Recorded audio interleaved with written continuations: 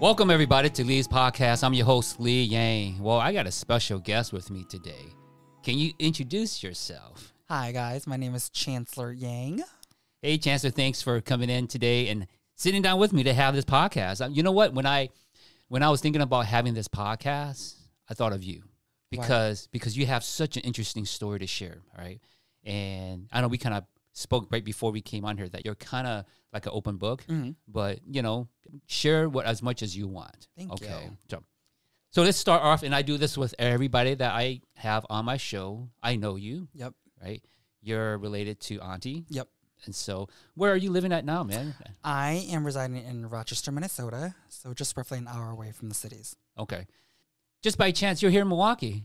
I am. It was very spontaneous. Me and my sisters plan a just like a siblings trip, and so we just happened to get on together. We're like, okay, let's go. So now we're here. So what are you up to right now?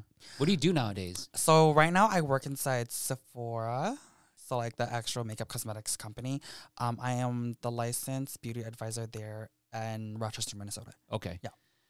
A little background for everybody that's listening, right?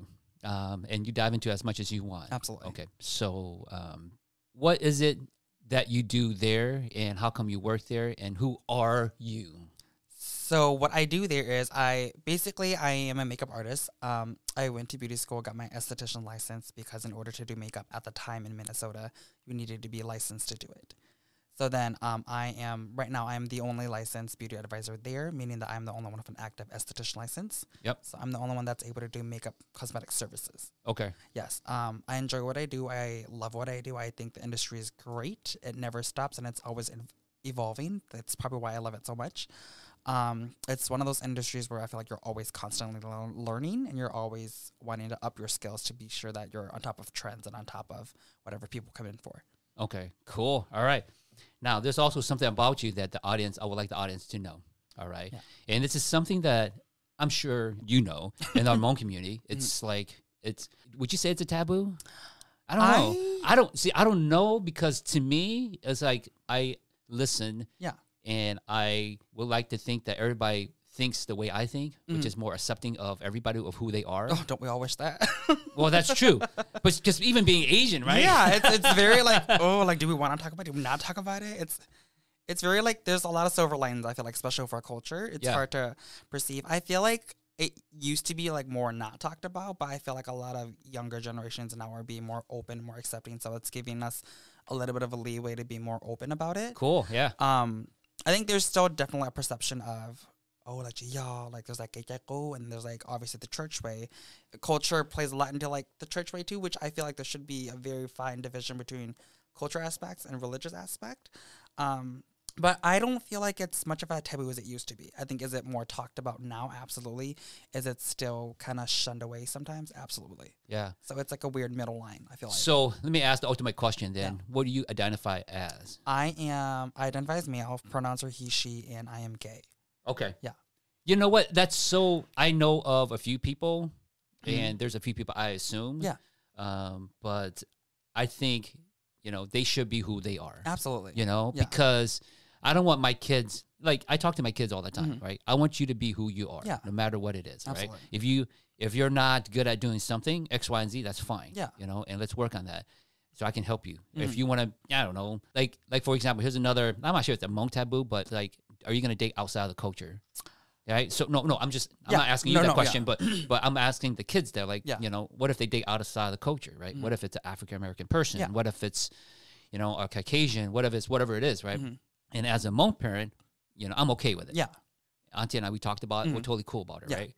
right? If, other parents that are a little older or maybe has different mindset.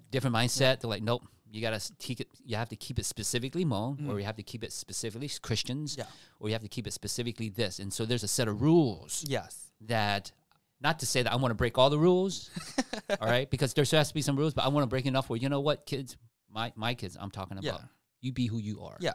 Okay, I'm going to love you who you are, Exactly. and I don't give a crap about everybody else thinking about you. And that's my perspective. Yeah. Right? Maybe not break them, but slightly bend them.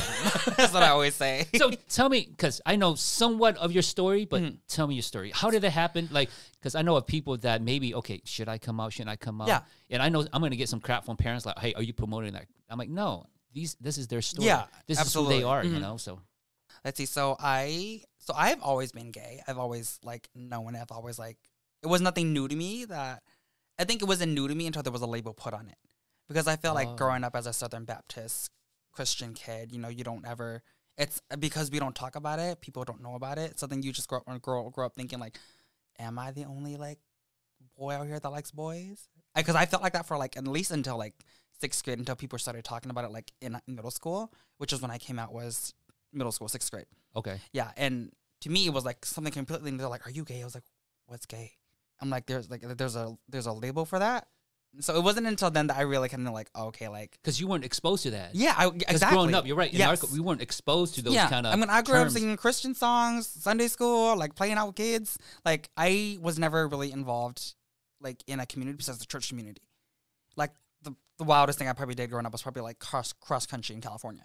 Oh, Yeah, and even then I was like, okay, we're just running for fun. Like I didn't know it was like a sport or anything. It was just like, okay, like we're doing it because we're running. yeah. Yeah. So I think it's definitely a lot different now, because I feel like a lot of the younger generations are more educated. They're more aware of it. Whereas like I felt like for me growing up, I didn't know that was an option, not to choose it, but to even think like, oh, that's a possibility. Now, how long ago was this? Probably like 10. How old are you? I am 25, so 6th grade was a good like almost 2 decades ago. Yeah. Time has changed, hasn't it? It has, and I'm very grateful for it. I think if anything, I think things should change, and change is always not a bad or good thing. It's just depending on how you perceive it and how you initially take it, I feel like. Okay. Yeah. So continue on. So what happened then? So 6th grade I came out. My parents weren't necessarily happy about it. I mean, my dad was a deacon. My mom was head of women's ministry. They both held national titles for HBNA. So I don't want to say they're celebrities, but they're definitely up there. People know about them. I think as a child, you look up at your parents, and I would consider they have great leadership, knowing that what they've gone through, and that they're very patient people. And it's good to know that we have parents that we can look up to, and still at the same time be like, okay, I might not always agree with the things you do, but I know that you're in it for the right intentions and reasons. Was it easy growing up? I wouldn't say yes, and I wouldn't say no. I think there was definitely, because like I always say, because we were so church orientated, I always told my parents, when you hold a position, like we as children, we have to uphold that position for you as well. So very, very taught to like, you know, and like whatnot. So like I feel like me and my sisters were always like at funerals, we're always cooking, we're always like super involved. You have to be proper. Yeah, you know, you have to put up a front in a way, just because Yes. you know that your parents, not that they're putting up a front, but they hold positions. And in order for them to do that correctly, you also have to uplift them as well. So it's basically supporting roles, Yep. you know. I did enjoy it to a degree, because I mean I love being in the kitchen, I love being involved, I love helping out my community. So in a way I was happy doing it, but at the same time I also knew like it was a front for us as kids. I think my mom and dad didn't have like the easiest time transitioning into it. And it's not like there's a God book out there teaching you how to love an LGBT kid, you know, especially for the Hmong culture. And it doesn't help that like I'm the oldest so my dad is the youngest from his side, and I'm the oldest of his kids. Yes, and then my mom is the oldest of her side, and I'm the oldest of her kids. I'm the first grandbaby from. Wow. Yeah, so it's like, not to say there's a lot of pressure, but there's definitely like some weight on the shoulders at times. But I think as I grew up and up to now, I've just learned to kind of lift it off, because those are societal pressures that I feel like should even be put on me as a child. Like we shouldn't put societal pressure on children. That's not their responsibility to hold, and that's something I've definitely learned along the way. Came out at 6th grade. Middle school was definitely hard, just because transition with my parents. And then it wasn't until like high school where it kind of like, not that I made it any easier, but it got to the point where they were kind of transitioning, or like telling me like, oh, you should like do more, not boy things, but more masculine things. Were they quietly and just like was it kind of like hush hush? Hush hush kind of thing? So the way I explain is, I felt like I was swept under the rug. Oh, yes. And I feel like a lot of churches do that to their gay kids. They're openly gay kids. I feel like it's not ever specifically talked about, but it's never specifically brought up as well, which is, again, a whole nother topic on its own. Now, let's go back to when you first came out. Is it 6th grade? 6th grade, yeah. 6th grade, yeah. And how did you break the news, man? I'm like, is it something that, did you write a letter? And it's like, okay, here. Oh, no, it this? was like very, like how was it? It was like Jack in a Box, like, pop. Just sprung it on your parents, right? Kind of. So we were kind of like having an argument. I remember it was Sunday, of course, after church, and we had gotten into an argument, and it was in the car. Like grandma and my sisters and my little brother was there, and we all went to the Asian store down the street from church, and I forgot what we were arguing about. And then at one point, I just broke out, and I was like, "You guys don't know what it's like," and they're like what? I was like, "What it's like to be gay." Well, like, was this all built up already? Yeah, kind of in a way. So like the argument was already in session, and it was just kind of building up. And they were like, I think it was a conversation about like me hanging out with more boys and stop hanging out with girls, because like in the Hmong culture, like like that's just not right. Like boys have to hang out with boys, and boys can't hang out with girls. Like girls are their own thing, boys are their own thing. And all my friends were girls growing up. Yeah, yeah, and it was just easier for me to gear towards girls. I don't know why. It was just easier to get along with them. Not that I didn't like the guys, because like obviously I talk and converse with the men as well, but it's just like on a personal level, I don't feel much connection until guys like personally reach out. We can build a connection there. I don't feel like there's a connection I typically have with boys. I think that's what the conversation was about. And then it got to the point where I just kind of broke out, and I was like, "You don't know what it's like to be gay." And my mom was like, "What?" And she wasn't. I mean, neither of them were happy to hear that. Shopping, we're like right? at an Asian store, buying rice or something, and then it's like, "Oh, your son's gay now. Like, what's up?" And I'm like, "Okay." So then my mom was like, "Don't say that." And that one, I think that whole 6th grade year was just like, it was goddamn awful. Like I would not choose to relive it if I had the choice. If I could go back and tell myself to be strong and hold on longer, I probably would. But it just wasn't. As in longer to come out? Not longer to come out, but just like. Or longer, or to share it with him, or what? Just not specifically put up with it, but just wait, because it'll get better. I see. Yeah, because I never thought it was ever going to get better after 6th grade. Like middle school was just horrid for me. Okay. Yeah, not specifically because of the way people treated me, but more so like the mental capacity of what I could handle as a 6th grader at the time. Just because like you're just a kid, like you're only 11. And the last thing you want to do is like lose the fact that, like my mom and dad aren't going to love me after that, after coming out. And I felt like to some degree that's what I believed for the longest time. Okay. Yeah. And we're going to touch upon how your parents are now. But, but up to this point, they're like, nope. Okay. Yeah. In denial, I'm assuming? Denial. They said I was confused, like what specifically did I like about boys. So a lot of it, I would say, denial. Now, were they, I know, because we talked about religion, right? Because, we both grew up in church. Yeah, absolutely. I've been up to Rochester. I sang at your church when I was younger. Did they try to intervene religiously also? I'm assuming as a parent. No, yeah. That's who goes to church, and I'm just putting myself in some of the parents at church. That's what they would do. Yeah. Like, let's call a pastor to come. Let's pray for you. Did they do that or no? So we had some guest pastor just come to the church, and it wasn't like booked ahead or anything. It was just like he was coming to visit casually because it was already planned. And then we went to another church member's house afterwards, and I was like, as a kid, just kind of hanging out with the kids. And then they both sat me down with this pastor. And I don't know who this pastor is. I've never met him before. And then we read the story of Sodom and Gomorrah. Lovely story. Everyone there is like homosexual, sleeping around with other men. And then was it Lot and his son? I think an angel told them to come leave the city because God was going to set fire to it. And they both ran away. And then his wife turned around. No, different story. That's I forgot what that one was. But Lot and his son left the town because of all of the men committing homosexual sin. And so then they left and the town was burned. So then I was like, oh my God, like as an 11-year-old kid, I'm going to hell because I'm gay. How else are you supposed to perceive that story as an 11-year-old kid? Like, okay, I just came out as gay. Obviously my mom and dad aren't extremely accepting, but now we're sitting here reading about people who are burning in the city because they are sleeping with men. So I'm like, I'm going to hell. And that's what I believed for the longest time. It was my journey with religion has been so hard because of that one experience. And I've definitely healed on and moved on from it, but I still look back and think oh my God, if I ever had a child that was gay or just coming out, I would never have them sit down with someone they don't know. And they're reading about a story that they can't fully comprehend. At that age. At that age, yeah. And I still, I don't want to say I give my mom and dad crap for it, but I still bring it up every now and then just because I was I was literally a kid, 11 years old, just in middle school. And it's figuring out life, figuring out who you are. And at that point, I feel like a lot of Hmong Christian kids don't really have an understanding of who they fully are because they grow up in a community where, let's go to church. All we know is church. And I think it's hard for us as an individual, as a community, to find who we are. Again, a whole nother topic on its own, though. You're right. Yeah. And you're right. I can relate to that. Obviously, not in your situation, but growing up as a church. Yeah. Growing up in a church and being sheltered, you know, and this is all I tell Auntie this all the time. Like, that's all I knew as a child. Absolutely. That's all I knew. Guess who my friends were? People at church. Yep. Okay. Besides my friends at school, that's all I knew.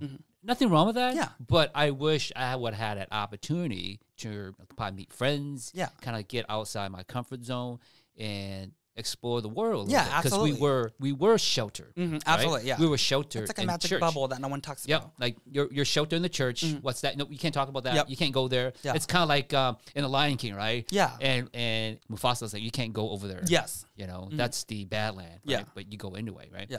You got to stay over here. Yeah. But to some extent, you got to still explore. Yeah, I think as humans, we're very curious creatures. We are. We like to know, and it's not a bad thing to know. I think it's a matter of wanting to know, in how would you say, and like in digressions, I would say. Yeah. Yeah. So we're right. You're right. I understand. Like we're kind of in this bubble. Right? So it didn't get any easier. When did it get easier? When, like, you know, obviously we can talk about this for hours. Yeah. I want to listen for hours, but like 6th grade, the troubles, and it could progresses from there. Did it get any better? High school was a little bit easier, I would say.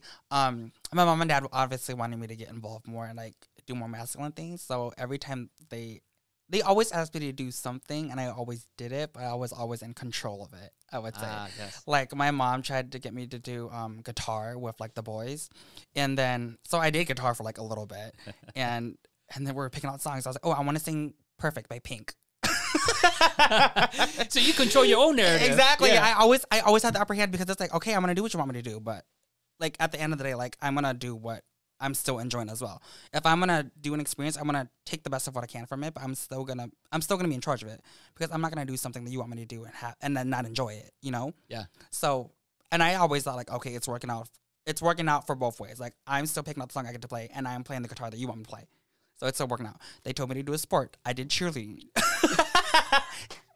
I got on the team. I was captain my senior year. I absolutely love it. I still go back and help coach here and there. Yeah. They didn't specify. So you're okay. Yes, exactly. I mean, maybe they wanted to do football, which costs so much more than cheerleading. And then on top of that, like, the injuries I would have sustained knowing me, because I'm so clumsy. Like, I could barely catch a football. Yeah. You're lucky if I can even run the speed with you. So, yeah. And then, I mean, I was super involved in high school, and I think one is because, like, I never wanted to be home, just because I didn't want to be in that energy. So, like, I would go to school, and then I would have, like, I also did dance, like, hip-hop growing up, but I was always, like, a very feminine dancer. Like, I was always head of the girls. If I was in a group, I was always the center, because I was just, my energy was not better, but I had a charisma with me that when I performed that was just that just not outshine, but obviously, like, it's just a personality quality, I feel like.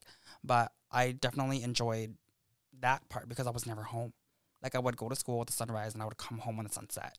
It'd be like 6 o'clock. Were you dreading going home though, or is this just something you want to keep yourself I busy? think, one, I liked being involved because I felt like I was a part of a community. Yeah. And then two, it was part of me dreaded going home just because I was like, oh, like, here we go again. Like, I'm gonna go home and then it's gonna be like same conversations of like you can't do this, you can't do that. It wasn't every day, was it? It wasn't every day, but you definitely, like, just knew, like, going home, like, you're not gonna feel like you're fully accepted or fully not welcome, but it's just like, again, like, swept under the rug, to say.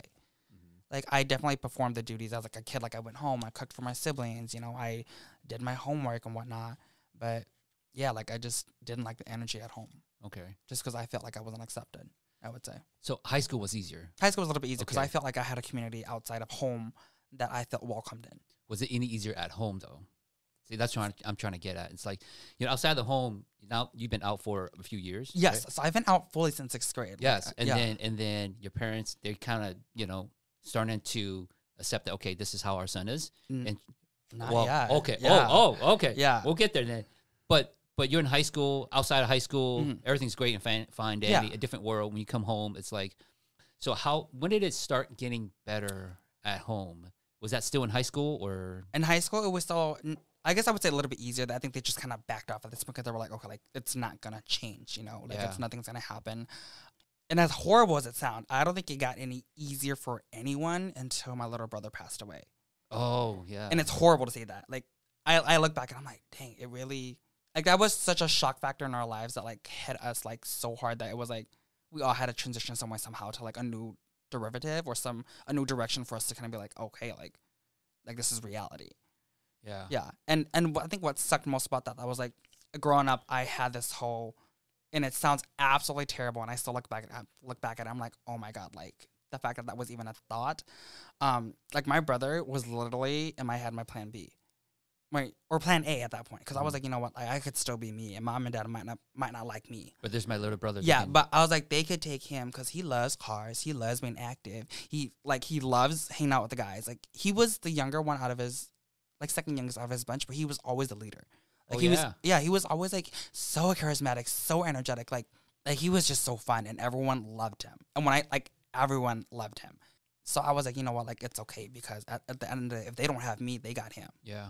And it's sad. Like that narrative is sad. The narrative of having my brother be my plan A is sad. But that's just the way like that I processed it. I mean, that's only natural though, to be honest. Yeah. Okay. And I don't want to sidetrack from your story, but like in the Hmong culture, right? Mm-hmm. The youngest, guess what they do? They take care of the parents. Yes. Right? And your brother, regardless if you're thinking like that or not, is going to take care of your parents. Exactly. You know? So my younger brother, he's taking care of my dad. Mm-hmm. Obviously, my mom passed away, but you know, that was like, okay, I don't have to do that. You know, but in your case, I mean, even if you didn't think like that, your brother would have like stepped up anyway if he was still around. Yeah, so in a way, like he was my backup plan. I was like, you know what, it's safe, because whether they like me or not, whether they accept me or not, they still have a backup that'll be fine. Okay. Yeah. And then God was like, nope. What happened? Take the backup plan. So like my little brother passed away 2013 of a brain aneurysm on October. They always say the 26th. I always say the 25th because that's the day it happened. Oh, okay. Yes. There was like so much going on like that day, that week. I remember my aunt from California, she actually came and visited, and everyone was telling her like, oh, you know, don't come visit. Like there's no point in you visiting. It's not even Christmas yet. It's October. And she was like, you know, like, I never get to see you guys anyway, so I'm just going to come visit. So she comes up and visits. She's buying all of our Christmas presents early. My brother, he had been kind of already, like, Gimamana. Was he having headaches? He was having headaches. He was already out of school for at least, like, I want to say a couple weeks or so. Oh, wait, from the headaches? Yes, from the headaches. Wow, so it was like it was just, like, kind of constant at that point. Yeah. My mom and dad had taken him in, like, 2 weeks in a row prior to the date that he passed, because like he was having a high fever. He said that it was just hurting, and they were saying like, oh, you know, he's active, he's fine, and they had suggested that we see a neurologist. And then the soonest we can get them was in, I believe, December. My mom was like, I need one sooner. So then we got one in November, and then come the 25th, like it happened. And I still look back at it, and it's like God will literally build you up to the point where you feel like you're doing fine. Because at one point, I felt like I was doing okay. Because I was like, you know, I was like, cheerleading's doing great. High school's going great. I'm loving it. I was like, people accept me for who I am in high school. And if it doesn't work out at home, it's okay. Like, they have my little brother. And then that last day, I remember it so vividly because it was the night before.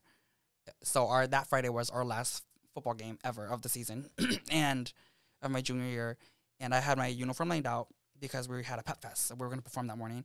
So I had my cheer uniform laid out, and then I went to sleep. And then 5:45, like exactly 5:45, I wake up. My sister's like screaming. I'm like, what the heck? It's like my alarm didn't go off yet. What's happening? So I go over to the next room, and then Cassidy's like on the phone. I think at that point she was talking to Chul, and then Kaylee's already like kind of crying. And then how old was your brother at that time? He was only 8. So like so very young. Oh my goodness, yeah. Like so young, and I still can't like fathom the fact that like he was only 8. And I don't question it. God takes who he takes, and again, I don't question the higher power, because that's not up to me, you know. Definitely made peace about it. I think I still cry about it, obviously, because it's like my little brother, you know. Yeah. But I walked in the room, and my grandma was like holding him limp on the bed. So the structure of the room was, you walk in, and my sister, Cassidy, and Keela have a bed. Right next to them is grandma and my little brother. So then grandma's like holding his body, and like you can tell, like, I didn't know at that point if he was like gone, if he was just kind of like out of it. So then Cassidy comes back in the room, and she's like screaming at 911, like, my brother isn't breathing. So I told her, I was like, I need you to shut up, and I will take the call. I was like, go calm down. And I'm still surprised that I was so calm, you know. So then I go over, and I'm like on the phone. I was like, hi, like, my brother isn't breathing. And at that point, I already, for some reason, like I had already checked if he was breathing and if he had a pulse. He didn't have either.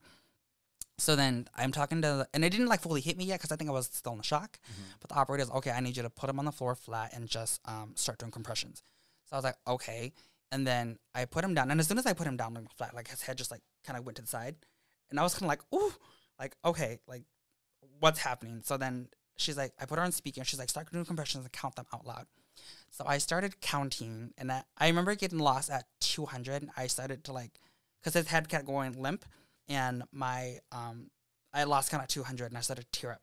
And then it's so different for anyone who's ever had anyone passed away or just had an emergency at their house. When you hear the ambulance and then you know that it's coming to you, it's like a whole nother experience, because it's like, oh my God, like they're coming to us. And it feels like forever because you can hear it, but it doesn't register like they're coming to us. How long is it going to take? When is it going to happen? My mom had already gone to work that morning, and usually she checks on us every morning. Like she'll give us a kiss or she'll just come in and look at us. But for some reason that morning, she didn't. And so when she was already on her way to work, and then Chul had called her, hey, you need to go home right now. Like, your son isn't breathing. And so my mom kind of like froze in traffic. She didn't know, like, again, shock factor. Like, what the heck? And she works at Mayo, so she's probably like downtown somewhere in her van. She's like, I remember her saying, she's like, I just stopped in traffic. Like, I didn't know what to do. Then she called my dad, and my dad calmed her down, told her, like, you need to get home. I was like, I need you to breathe, and I need you to go home. Then she comes home, and at that point, the paramedics were there, and then I remember my mom just coming up the stairs. And she looked like, I don't know how my mom and dad do it. I don't know how they're always so composed and so, like, together. It blows my mind. But the fact that she just kind of walked in and she was like, okay, like, what's happening? They told me to get out. I was being questioned from an officer, and he was just asking, like, what's going on? What happened? Like, what are the events? Did anything happen the night before? I was like, we all went to sleep as normal. I woke up at 5:45. My sisters were screaming, you know, given the events and time and whatnot. And then at that point, I think Chua and Chia were at our house. Isaiah had already went to school, so he didn't even know what was happening. Cassidy, Kaylee, Belle were all there besides Isaiah. So then that happened, and then my mom went on the ambulance drive with my brother to the. Okay. And so at that point, we're kind of like, okay, like what's gonna happen? I was like, do I still go to school? And I think initially I wanted to go to school just to get it off my head, and I already knew like the team depended on me because I was on the main basis for the routine, which we had worked so hard on. And so I called my coach and I was like, hey, like, I'm not able to come in. Like, my brother's in the ICU. So then they're like, okay, like, you know, don't worry about it. Like, just be with your family. And I was like, okay. And so then we all ended up going to the hospital. It was my sisters, my grandma, my mom, and then keep in mind, my dad's still in the cities. Which is how far from you guys? Probably an hour, 15 minutes. Yeah. So because my mom knew what happened, she called him. He was already aware, and I'm guessing he just came straight down. So then we're all in. We go see my little brother, and you know, like, he's like wrapped up in all these white cloths to keep him warm. There's like wires going everywhere, so it's like a whole hospital scene, like from a movie. You're like, oh crap, like this is really happening. Yeah. So then we go to a separate room, and then my dad arrives, and then the chaplain arrives, and you know when the chaplain shows up, it's like, okay, like, this is do or die, you know. Yeah. So then, funny enough, my dad knew the chaplain because that church. Seriously? Was the one. Yeah, it's so weird. So many weird things that like happened. That, like, the police officer that was questioning, I knew him from 3 other experiences. Weird. But that chaplain was also, I believe, they sponsored my dad's family to come to Rochester. Yeah. So then my dad has like pictures of when they first originally came, and when he had like a whole bunch of hair, and they were like at the church, you know, like he has pictures with. Did dad having hair? You sure? No, yeah, he had a lot of hair. I'm like, oh my God, but he just. he looks good bottled with the gold tee, you know. Yeah. Yeah. Yeah. So then at that point we all kind of were. I couldn't process it because I'm still like in shock, but I obviously knew that person was there for a reason, and I was just like, So then we talked to the chaplain, and we prayed about it. We talked about it. We're all crying at this point because it's like, okay, it's really hitting us. They take him up to ICU. They're doing like CT scans. We talked about it with a couple doctors, and they got to the point where it's just like his brain was flooded with all the blood from the brain aneurysm, which is like at the stem of his neck.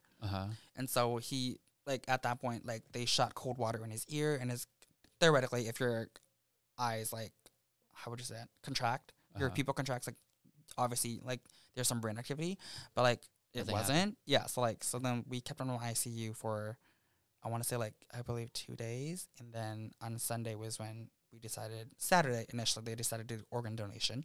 And then Sunday was when it happened. So, okay. Yeah, but it was, again, a lot for just one weekend. Like, we had people from Milwaukee. We had people from the cities. Like, it was a whole gathering in the hospital. Know, we've heard about it. Obviously, we were here. Auntie and I were here in Milwaukee. We heard about it, and we were, like, blown. I'm like, what the heck is going on? This is the first time I'm hearing detail. Yeah. You're giving me goosebumps, man. Yeah, it's a lot. It is. It is.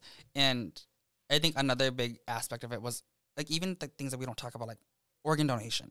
It was, that to me was, I couldn't fathom the fact that people were so against it. And your mom and dad, they're okay with it. Yeah, so my mom and dad asked I think they had the conversation with God, and God gave them the answer to that. You know, because my little brother wanted to be, I believe, either a police officer or a firefighter, is what he had said. So then I think they talked about it, they prayed about it, and whatever process it was, they had initially decided on organ donation. My mom had respectfully asked her family, who are Catholic. She was like, you know what? It's like, we've already made the decision. The last thing I need is for someone to fight me on it, and we're gonna decide organ donation. And my mom side was like, okay, deal done. You know, but like my dad said, because some of them, Yes. it was hard. It was a harder conversation because On your dad's side? yes, Okay. because like you don't touch the body, you know, when it's done. You Correct. You respect it. You put it Correct. away. Done. You know. So they were like, why would you do that? Like, You got a lot of beef for then. yes. So it was a harder conversation, and my big thing was like, it shouldn't even have to be hard because someone just lost a child.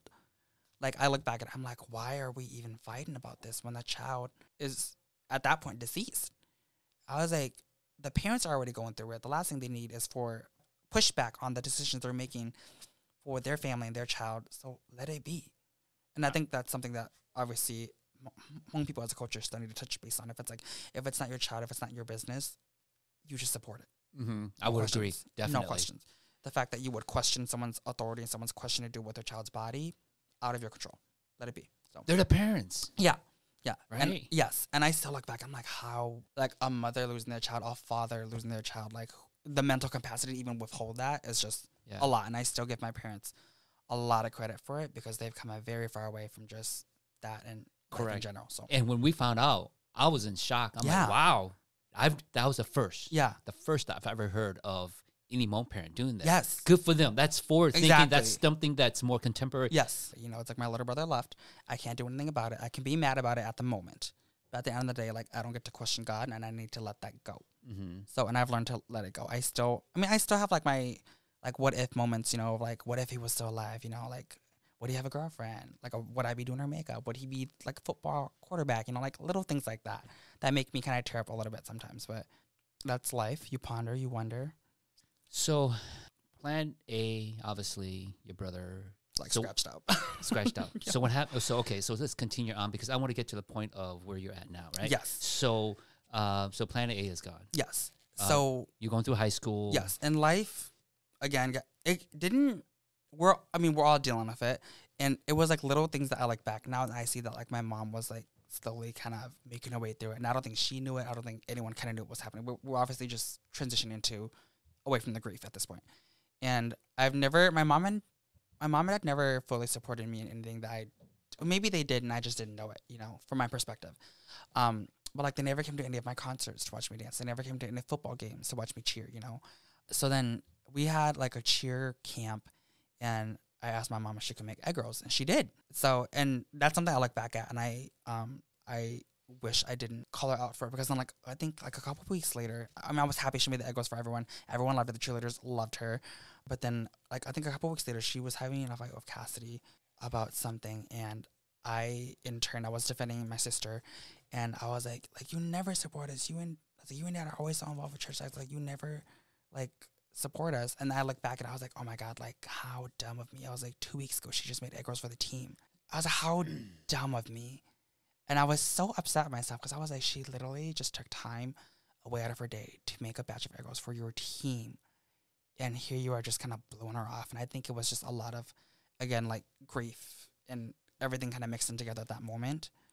And I never got to around to apologizing about it, but I still think about it. I'm like, damn, like excuse my language. I was like, what a dumbass. Like the first time, and who would have known ever that your mom takes time to decently support your team, and then you just blow her off like 2 weeks later. You never apologized for that. I know. Yeah. Well, you just did. I mean, publicly on air. I hope so, Mom. If you hear that, I am so sorry, and I still think about that to this day because I'm like, oh my God, like why did you do that? Like that was a moment in my past where I was like, dang, we should have just like that shouldn't even came out of my mouth. Yeah. Yeah. So, again, baby steps because it's never easy. Yeah. But that was definitely a baby step that I took for granted, and I didn't even look back to recollect. So. Yeah. It didn't, to answer your question, it didn't fully start to get easier until probably when I was 20, probably when I turned 23. Because in 2018, high school was great, graduated, you know, we moved on. 2015, my parents moved up to the cities. So then I ended up staying with Chua in Rochester. So I told my mom that I was going to be going to school. Didn't work out for me. Wasn't my plan. I ended up working for SAC, which is School-Age Childcare in Rochester. And I was involved with the school district, and I also started working at Sephora inside JCPenney, very part-time. It's like more like weekends and nights. I did that for a good 2 years, living with Chul, and then moved up to the cities in hopes of, oh my God, we're going to be one happy family again. Like, we're going to make it work. So I moved up to Woodbury, particularly, to be with my parents. Even, like, you always hope that it's going to be better. It's going to get better. And sometimes distance is just what makes it better. But I moved back, and my mom and dad are still heavily involved in church as well. So there was, like, set rules that, like, you know, I'm not allowed to wear makeup. I can't, I have to dress in a certain way if I'm going to church, you know, which I'm like, okay. And we had the conversation of which my parents are like, you know, if you're living with us, like, you have to dress a certain way when you go to church. I'm like, okay. I was like, and I came to an agreement that I thought up. I was like, if it makes you happy, I would be more than happy to go out and buy male clothing or masculine clothing that makes you happy. I was like, it doesn't make me happy, but if we're going to compromise and I can do that, then let's do that. Now let's stop there for a second, because were you not wearing guy clothing, or I bounced back between both. Okay, I mean, my personal aesthetic and style is a little bit more feminine. Okay, but like guy sweats are hella comfortable. Why would I not wear them? Basketball shorts, absolutely. Yeah. So it's like I pick and choose on my days, which I mean aesthetically, give or take, whatever how you feel. Yeah, exactly. Okay. And I feel like I look very androgynous, so I think that was like the biggest thing. People couldn't tell if I was a boy or girl. Okay. And yes, so there was this. I asked them that, and they more confusing because they were both like, "If it doesn't make you happy, don't do it." And I was like, "What?" Yeah. I was like, "That I'm trying to meet y'all in the middle here. There has to be some kind of compromise." And then I was like, I think maybe that was the answer that just needed to come out at that point. So then I had I dropped my dad off at the airport, and I told my dad, I was like, if that's what it comes to, then I'm more than happy to do it for you guys. I might not be happy doing it, but if it makes you happy, so be it. Yeah. And my dad, if it doesn't make you happy, don't do it. I was like, okay. I was like, WTF, what do we do now, So then I talked to my mom about it, and she was like, if it doesn't make you happy, don't do it. And I was like, so what do we want here then? And I straight up told her, I was like, no one is going to be happy. I was like, that's just the reality of it. I was like, if, like, I'm not going to be happy with me, you're not going to be happy with me, that's just the way it's going to be.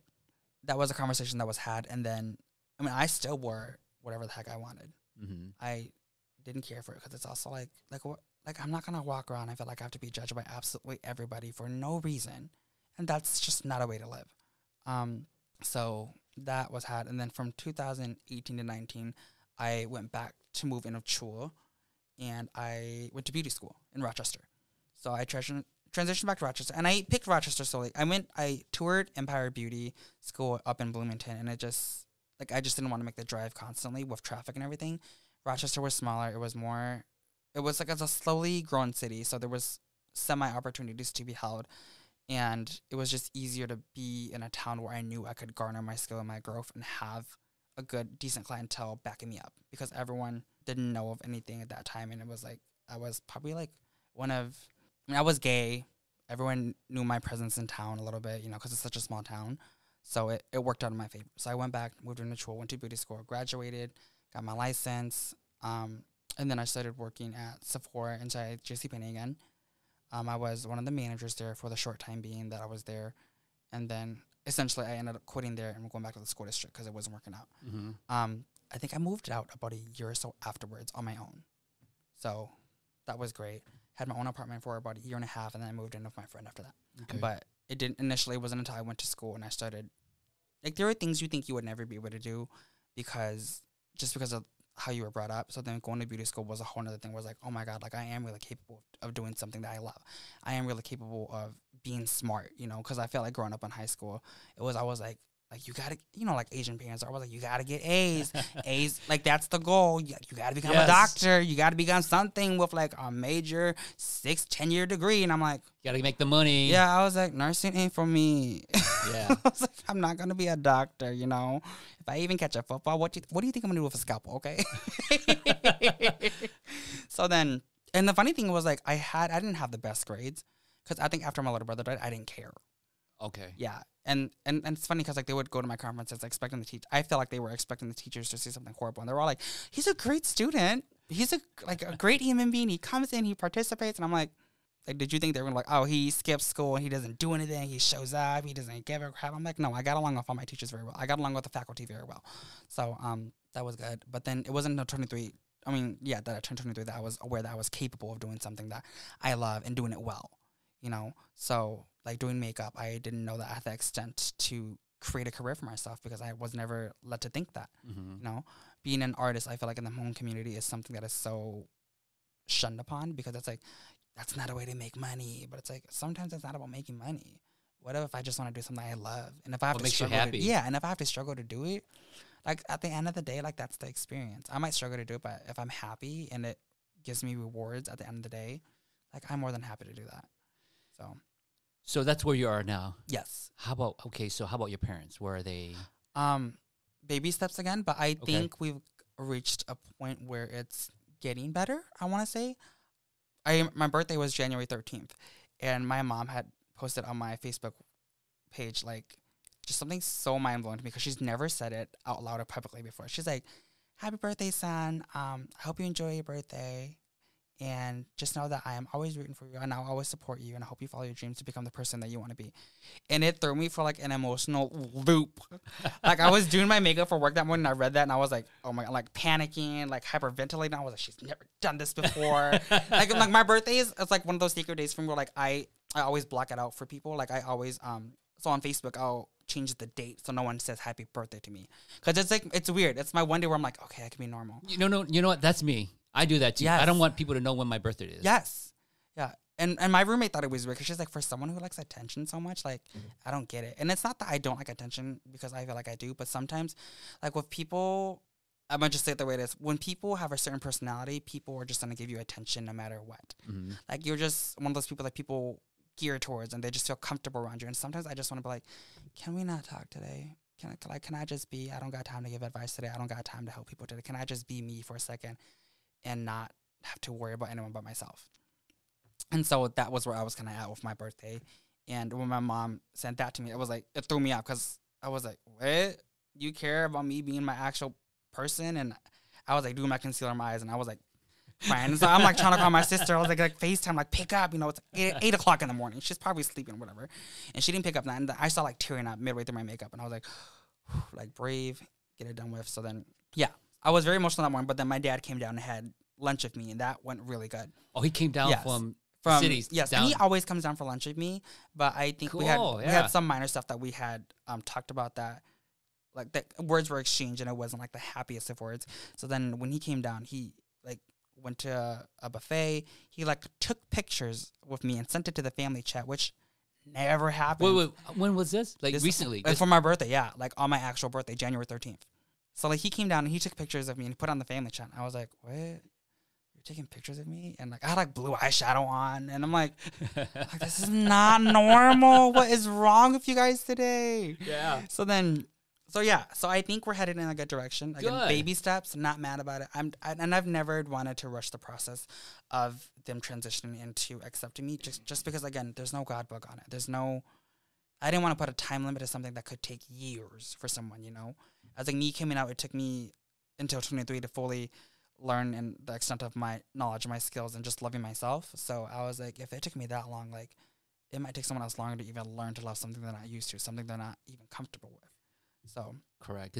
So let me give you, obviously you know already, but I just want to share with the audience, at least my opinion of a parent's perspective, right? Which is, it's hard. No, right? There's no freaking book that I can read. Or I can say, you know, especially if we're reading from the Bible, right? Because the Bible is totally against it. Yeah. So to have grown up as a parent, you know, to have a child like that, you know, it's difficult. Yeah. You know, for sure. And you're the first. Yes. You're the oldest. Yeah. Like that makes it even easier, you know? So I think as a parent, you know, I'm assuming, I can't speak for a parent, but as a parent, it's something that we have to get used to. Yes. And it's something that's a process that in our head, it's not just, okay, this is what I should do, right? And I know I need to do it, but to get there is going to be difficult. Yes. You know, but it doesn't mean, and I can put myself in your parent's situation, it doesn't mean that I love you any less. Yes, you know. Yeah, and absolutely. It doesn't mean that, you know, I'm not going to be involved, right? I'm going to support you as much as I can, but be patient with me. Yes. Yeah, And you said it perfectly, which is you're going to allow them to take their time Yeah. to get what they need to get. Mm. Because if you do rush them, just like how if they rush you, Yeah. all hell is going to break loose. Yes. Yeah. Communication is going to break down, you know? So. And I definitely think, like, I think the things that I like, I'm just a very flamboyant, very feminine, loud, outspoken person in general, you know? I never wanted to rush them, but did I ever feel like I made it any easier for them, me being me? Absolutely not. Like, it was just like I'm just very charismatic. I'm very loud. I'm very out there. And I'm not, like, the quiet person in the room. Like, sometimes I'm the life of the party. Sometimes I'm not. But, like, again, when people gear towards you, just because you're different, people, like, want to get to know you. Mm-hmm. People want to, like, I think sometimes it's church people that, like, gear towards me the most. And sometimes it baffles me because it's like I'm just different. Like, I'm everything you're taught against. But for some reason, you want to, like, talk with me or converse with me. And I'm like, is this right? But, I mean, like, even at church, again, like, people notice. You know, you don't turn a blind eye to someone who walks in who's very flamboyant and feminine and everyone wants to get to know them.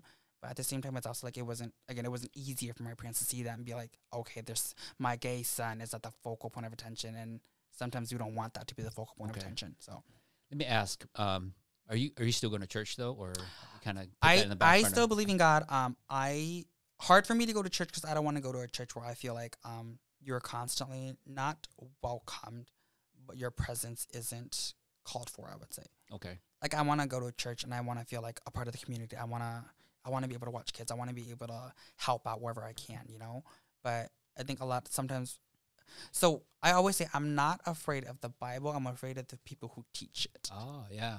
Because sometimes I think I've been hurt most by the people in the church rather than my parents. I feel like, you know, I and call it excuses or whatnot, but I've never put hate towards my parents because I know that they're my parents. I was like, you know what, it's not going to be easy for them. I don't expect it to be easy for anyone.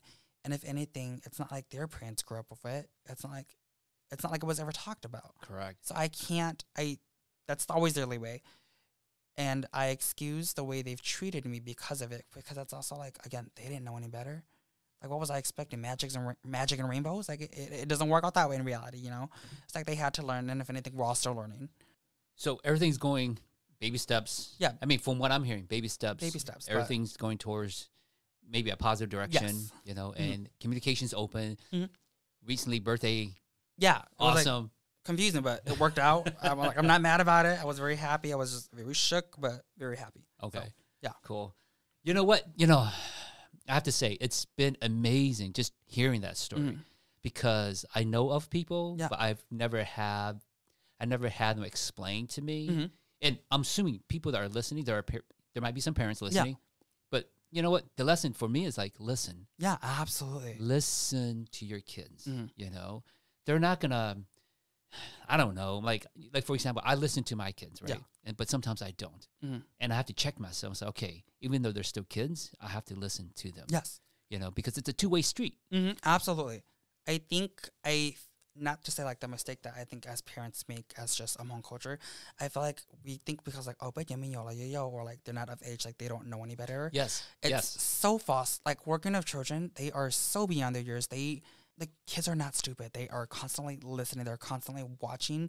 And whatever they see you do, you better bet they're going to mimic it because you're the person they look up to the most. Correct. And I think, especially growing up in a church setting, especially if you're church leaders, you need to be aware the most that you're always at the focal point of attention because the younger generations are always going to be looking up to you. Whatever you do, whatever you project, whatever you share, they're going to take that in and they're just going to amplify that.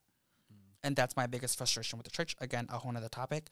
But listen to your kids, no matter their age, like, and speak to them in a manner that is respectful as well. Just because they're kids, like, speak to them as though you were speaking to an adult sometimes, because that goes a long way. You know, you brought up something interesting because we had a family gathering here at my house on Friday night. Mm-hmm. It wasn't an intervention, but it was a conversation I wanted to have with the rest of the family. And that is exactly what you said, is that we talked about communicating even as a child. Yeah. Because as parents, we're always telling the kids what to do, right? But we never listen to what is in their head. Mm-hmm. Yes, you're right. Their kids are 3-year-old, no, not 3, a 5-year-old, 6-year-old, you know, doesn't make sense. But you know what? Let me just listen to you. Yeah, let me take some interest in what you're doing, because I believe that we have to teach our kids to express themselves. Absolutely. You know why? Because as a dad, right? If my daughter Taylor, Dad, blah blah blah blah. Okay, whatever. I got things to do. Yeah. Dad, blah blah blah. Okay, I'm not teaching her how to communicate. Yeah. I'm just teaching her that, you know what? Whatever I'm going to tell you is insignificant. I'm just going to walk away. And then whatever I have in my head as a child, you know, at that age, doesn't matter. And then as they grow older and as I continue to do that, treat them that way, eventually my communication, like I'm going to tell them, okay, all right, Taylor, I need you to do this, whatever, Dad. And you're going to walk away. Again, it's learned behavior. It's learned behavior. I'm not me. Okay, it hasn't happened yet, but you know, I just don't want that because as a dad, okay, everybody's different. Every parents are different. I always want to think, okay, what is it that I need to do, okay, as a dad, right? Or you know, moms who are moms that can show the kids, okay, you know, this is how you need to be as an adult. Because if we need to treat them as adults, okay, or if we should be treat them as adult. You know, let's do that. You know, let's have a conversation. Exactly. And then they need to learn. Yeah. Because, like you said, there's no book written on it for parents to do this stuff. You know, and it's like I feel like as Asian American and even like because were you born here? Or were you born? I was a year old when we came to the States. Yeah. So basically, I grew up in the States. Yeah, but even then, like your mom's parenting styles, whether it's passed down or not, it's like it's completely different than maybe what even your parenting styles are. But at the same time, it's also like it's passed down behaviors, passed down patterns that maybe we don't even realize that they are. You know, or that's always how we've done it. Yeah, you know? Exactly. So it's a matter of breaking down those barriers and those behaviors and switching them out for new ones that are going to garner growth and opportunities to learn from each other. Yeah. I think at a young age, right? And I think as parents, and I'm just speaking from the parents' perspective, you know, is that if we listen to our kids at a young age, we can help them navigate some of these emotional traumas. Yes, absolutely. Or help them navigate through whatever issues that they have, you know. I try to do that as a dad every day. Taylor comes and talk to me. I'm like, okay, what is it that you want to do? Dad, come here. Okay, let me go see what you're doing. Instead of me, okay, forget it. That's little kid stuff. I don't want to deal with it. But would you agree? Like, absolutely. I think, listen to your kids. Yes, like acknowledge it. Yep. Everyone is entitled to validating their own feelings, but keep in mind that like everyone literally has feelings. So validate them. If a child needs to cry, let them cry.